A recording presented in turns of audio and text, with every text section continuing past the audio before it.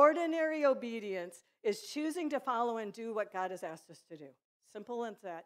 Choosing to do and follow what God has asked you to do. It isn't difficult. It should be an ordinary part of a believer's life.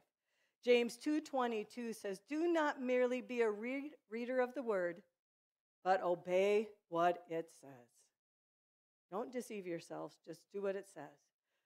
The second letter is B, believe. When we believe in God, our natural response is obedience, is to follow him. Jesus replied, "Anyone who loves me will obey my commands." E is example. When we are practicing obedience, our faith is an example to others, and we can win others to Jesus Christ. We're living out our faith as an example. Ephesians 6:6 says, "Obey them not only to win their favor when their eye is on you, but so that they will recognize you as a slave of Christ, doing the will of God from your heart." And do it daily. D. Choose to follow Jesus, and you will grow in your obedience, and you will grow to know in your relationship with him. Romans 2:13 says, "For it is not those who hear the law who are righteous in God's sight, but it is those who obey the law who will be declared righteous." Identity, I. When we practice obedience, we can identify with Jesus' life.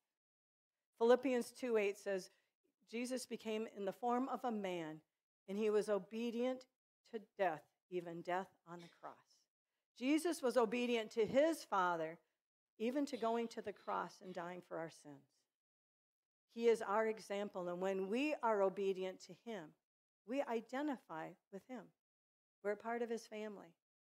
E, engage. When we choose obedience to God, we're living in him and engaged in a righteous life.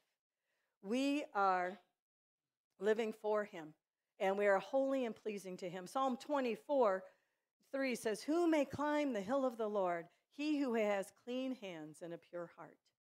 He wants us to follow him. He wants us to be obedient. And never alone. When you are walking in obedience with God, you are never alone. He promises never to leave you or forsake you. Hebrews 13:5 says, "God has said, never will I leave you, never will I forsake you." He will never leave us. If we're walking faithfully with him, he will always be with us. C is confidence. We can have confidence that we are right with God when we are obedient to him, and one day we will see his face.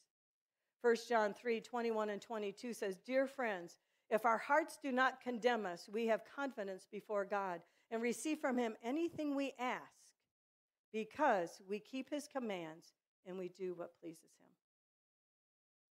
E, the last one, is effort. It takes effort to obey. It takes some work. Daily choose to pick up your cross and follow Jesus. It's up to you if you're going to follow.